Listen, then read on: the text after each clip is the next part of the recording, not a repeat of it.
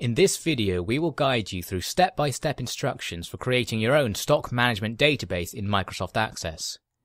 We've also included some hints and tips based on our many years of experience creating stock management databases for real businesses. There is a free download of the database we'll be creating in this video available on our website. See the description below for the link. Note that in order to follow this tutorial or use the free sample, you must have a full version of Microsoft Access installed on your computer. In this video we'll be working in Access 2010, but the methods will be broadly the same in other versions, although in Access 2003 and older the interface will be significantly different. We'll also be assuming a passing familiarity with how Microsoft Access works. Step 1. Make a plan. It might sound obvious, but one of the most important points when creating any database is deciding exactly what you need it to do and what it's for.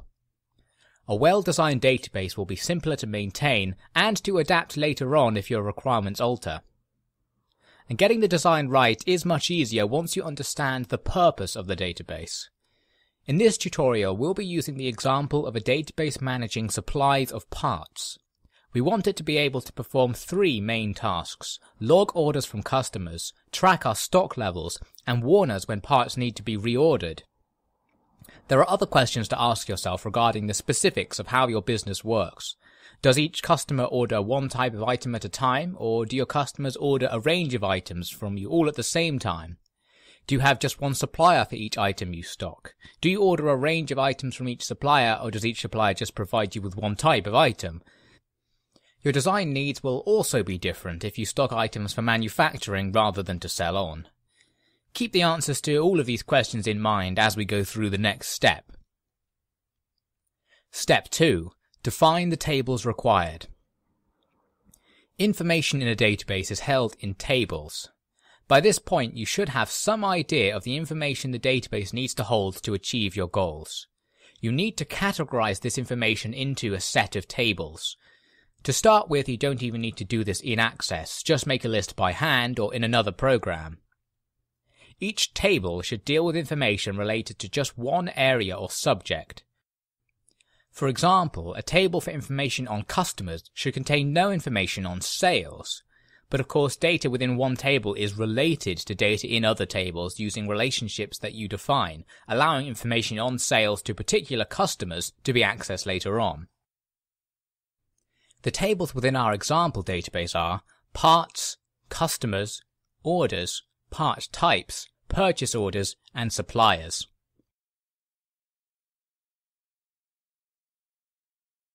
To keep things simple, we are going to assume that each customer orders just one part at a time, and that we order just one part from a supplier at a time.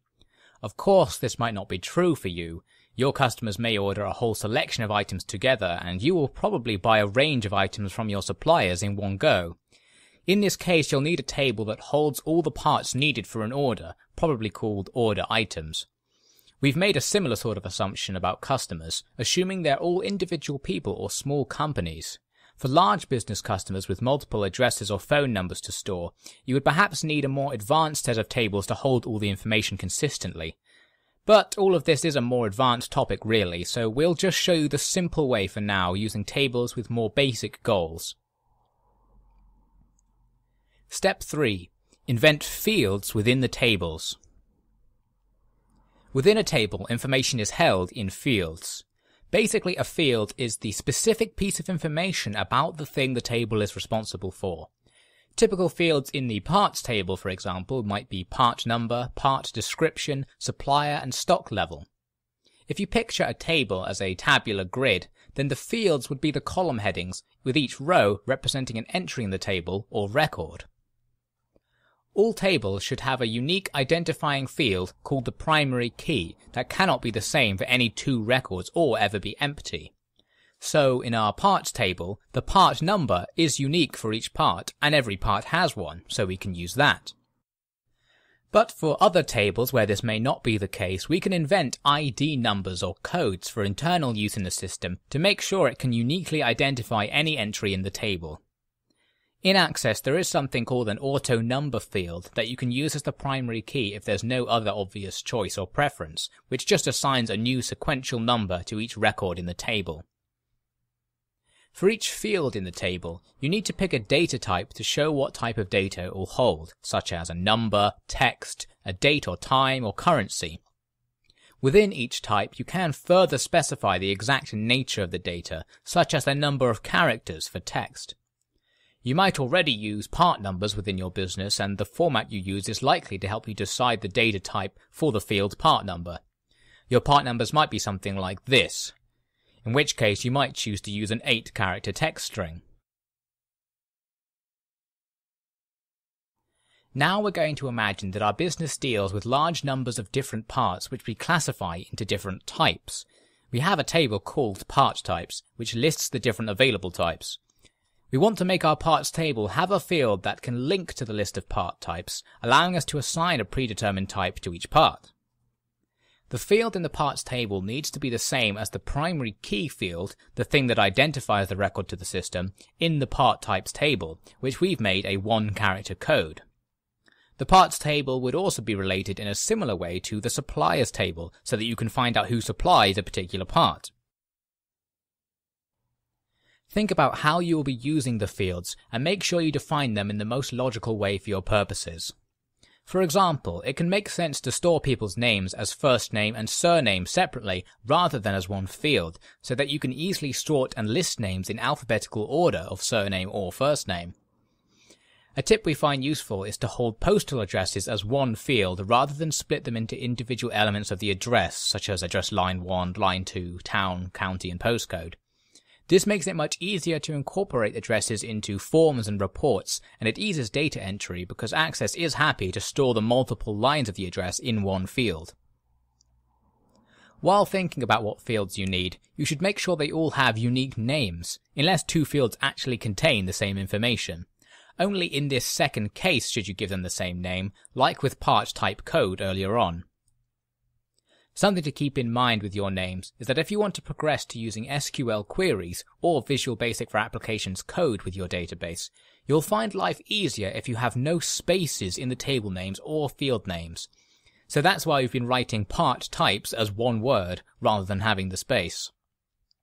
Another tip to keep in mind is that it is bad practice to give a field a name that is already being used behind the scenes by Access for something else.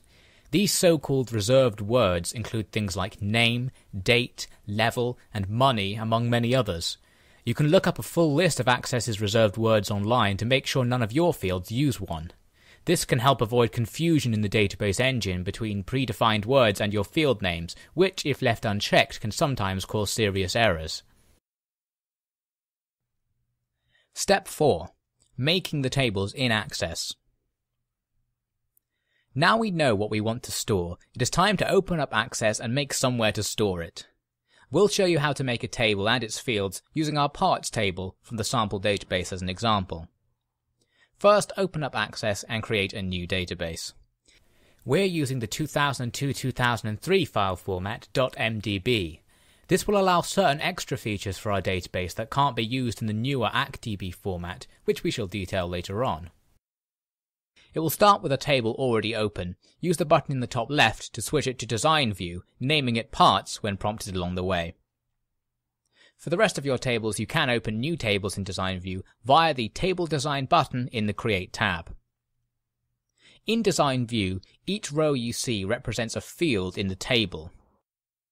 Start in the first row by entering the first field name, which for us is Part No.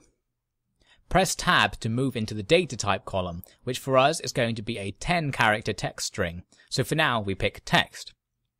Now we can tab into the next column and add an optional description of the field, which will appear in Access's status bar in the bottom left when the field is used in the future, so it's good to provide a reminder of what is meant to be entered. This Part No is going to be the primary key for this table, so we need to click on the key icon in the ribbon to establish this. Now we can get into the field properties at the bottom of the screen. I'm going to set the size of my text field to 10 characters since that is the maximum size I want to allow. I can also add a caption that can have the field name but using spaces, Part No. This is what will actually appear to the user when using the table later, so you should give everything a caption to help describe the field if the actual field name doesn't make it clear enough.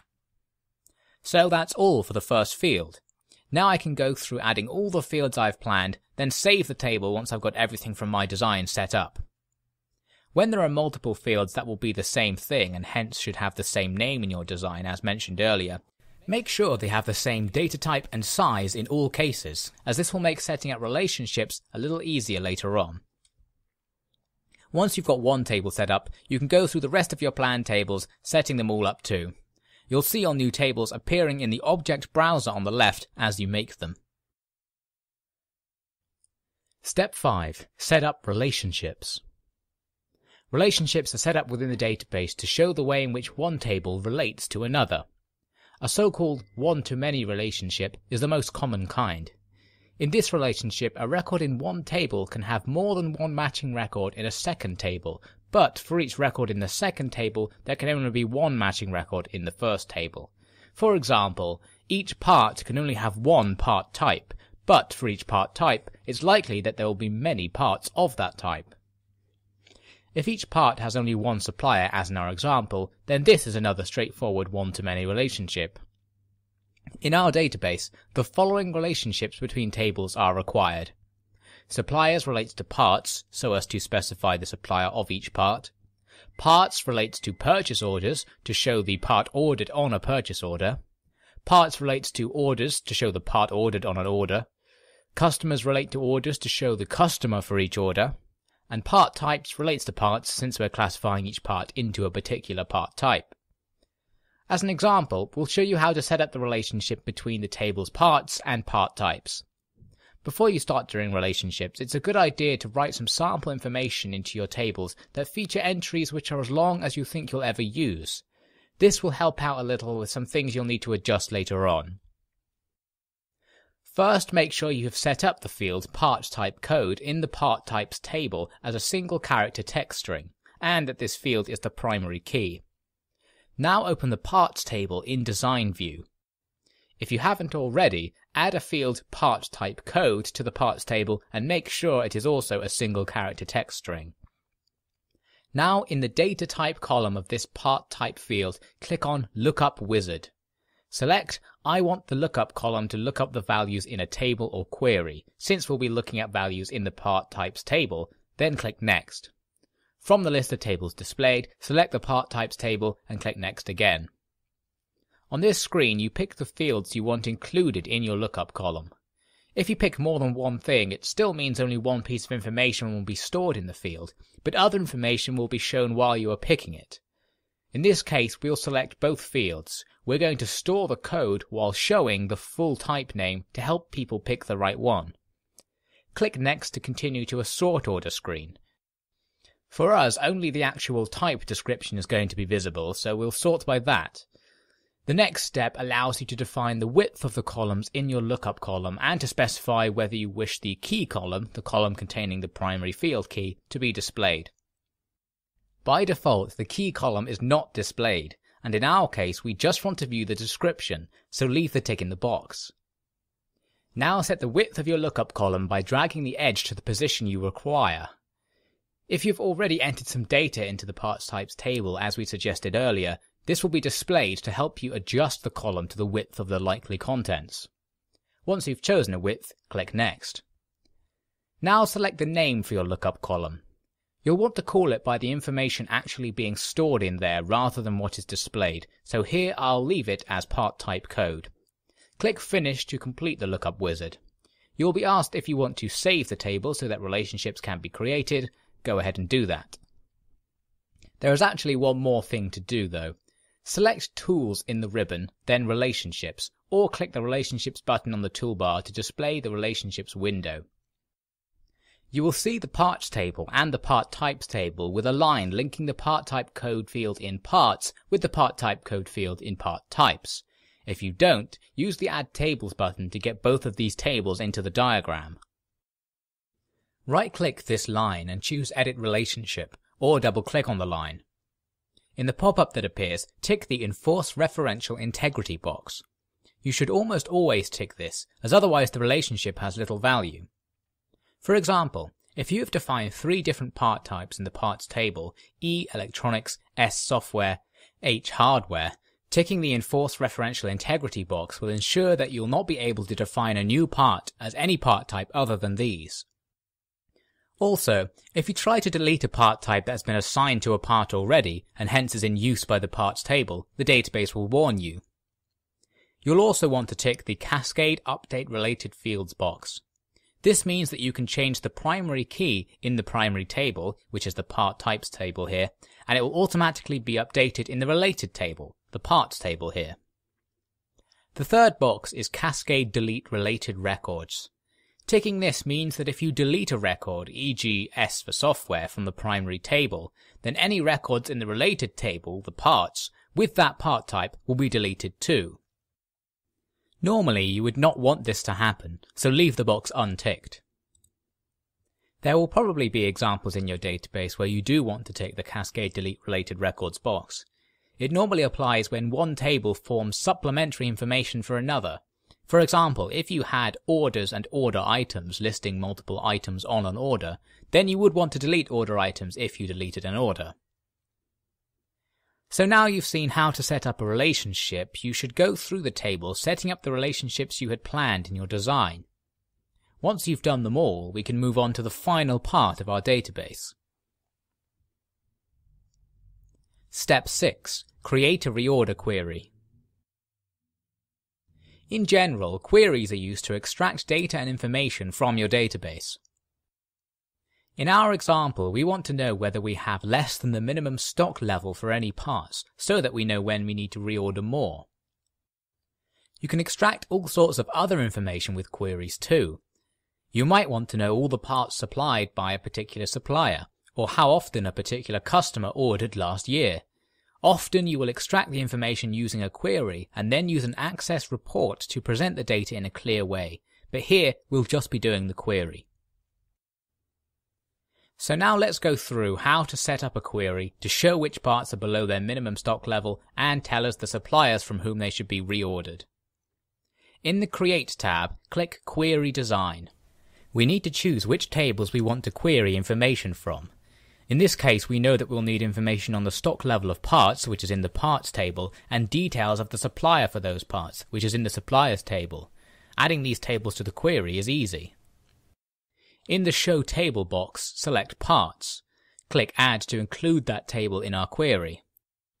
Select Suppliers and do the same. The Query Design grid is now displayed with the chosen tables above. Fields to be included in the query are added by dragging them from the table to the grid, or double-clicking on them in the tables. We only need to include fields that contain the information we want to output in our query. So let's say we want our query to be a list of part numbers with their stock level, plus the supplier the part is from and the address for that supplier. The fields we require are part number, stock level from the parts table, supplier name and the address from the suppliers table, so select all of these. You'll see them appear in our query at the bottom. Now we only want to display parts whose stock level is less than the minimum stock level for this part. This is done by setting a criterion for this field. Enter less than or equal to min stock level in the criteria row of the stock level field. Now the query will only display rows where this is true. Since I'm not actually going to be displaying the minimum stock level, I don't need to add it to the query fields. It just needs to be somewhere in the tables that are the data source for my query.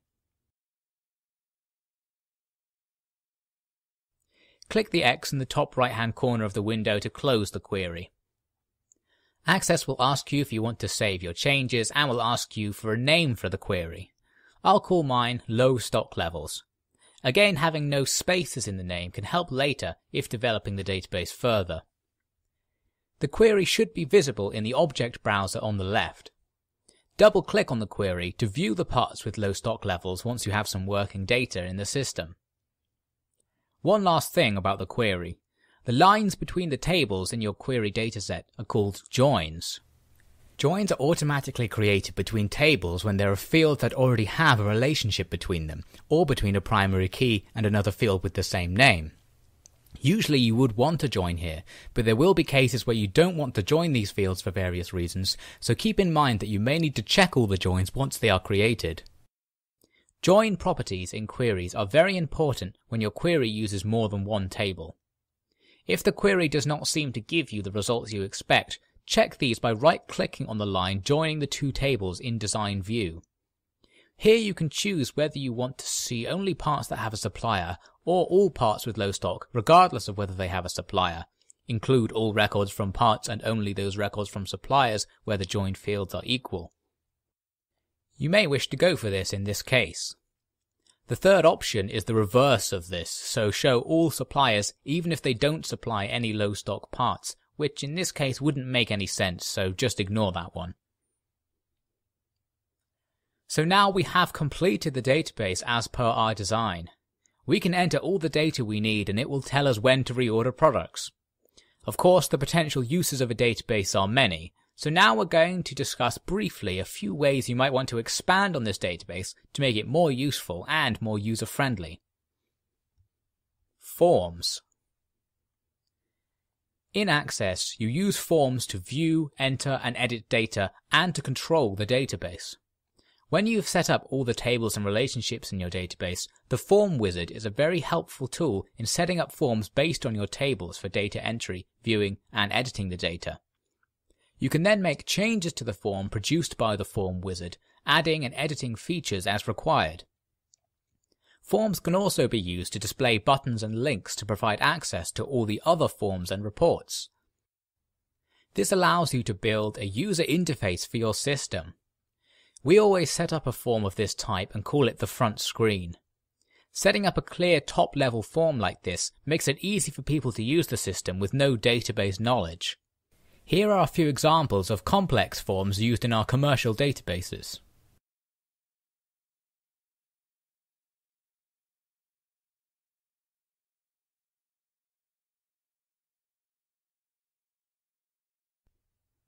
Reports. Microsoft Access reports allow you to display information to the user in a convenient way which can be viewed on screen and then printed if required. Normally the information for the report will come from a query. The Report Wizard will help you create simple reports for a variety of purposes. An example of a useful report in our database could be a purchase order document to send to suppliers with details of an order.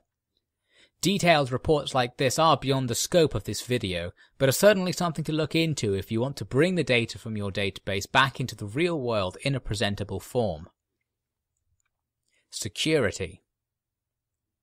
You might want to make sure that no one who isn't trusted can tamper with your data. The simplest way of doing this is to protect the database with a password.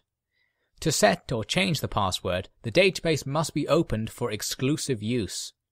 To do this, open up Access, then use File and Open to select the database. Click the arrow box on the right of the Open button and select Open Exclusive. Once opened, go to the File menu again, and then select the Info submenu and click on Set Database Password. Enter the password you require and re-enter to verify. The password is now set.